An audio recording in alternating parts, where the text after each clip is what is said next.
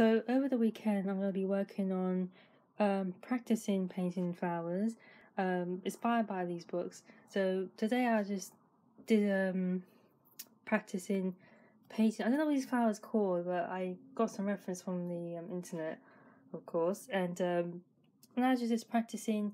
You focus on negative techniques. And use some washes. I'm even tip the board a bit so that the paint can run down. So I'm trying to be very mindful of how I'm painting.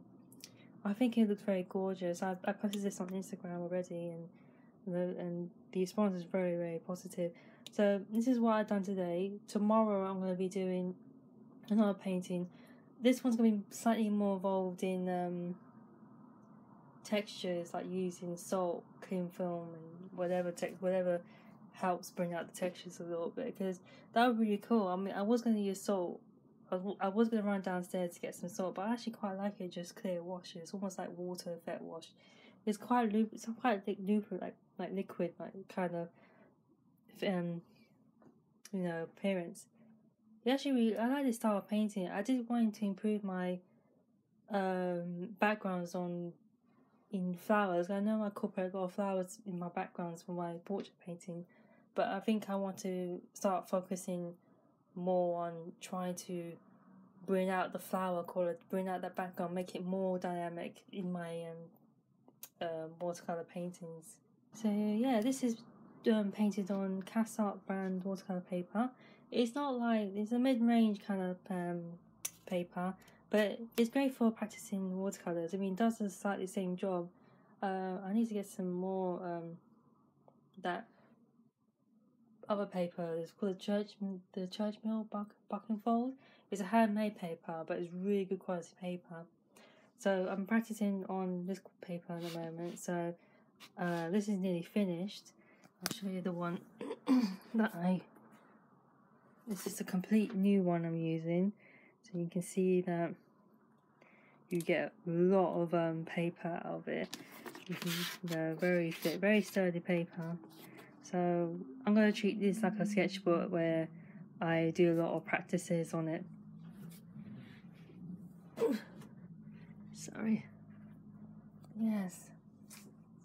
So yeah, I like how it's all went. I had to really focus on the negative spaces and be very light, almost like don't overly paint, because a lot of times I overpaint in my a lot of times sometimes. So I had to really think about leaving some spaces just that it almost fade into the paper, and it was actually quite nice, especially this one. I just scribbled I just laid on some blue and also with water, and it just has this beautiful effect.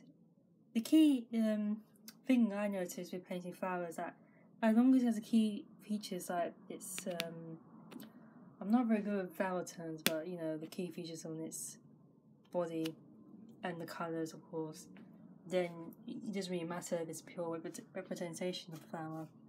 So yeah, it all went well. You can actually identify the flower if you know what the flower's called, but it actually looks really, really nice. I had to start looking at photos of flowers from websites and stuff, and you get a lot of good ideas. I was searching for flowers for the winter season, like flowers that bloom in winter season or winter type flower season, and you get there's a lot of flowers that they obviously that came up, and I was like, oh yeah, it'd be nice for the themes. Like each season I want to look at different flowers, and I mean it talks about it in this book as well, about seasons, like, and that's the whole idea really, that spring season.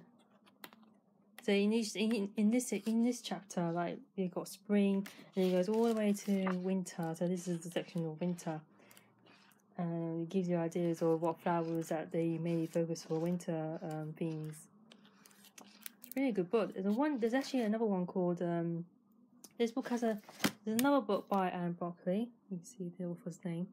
I think she's a painter as well. Yeah, she's the artist who created these paintings.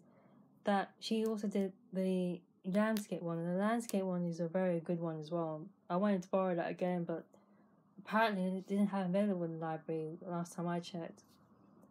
So I'm hoping that is available again. But yeah, they had this in the library, but luckily I have my own copy. So I want to get another one of the landscape one.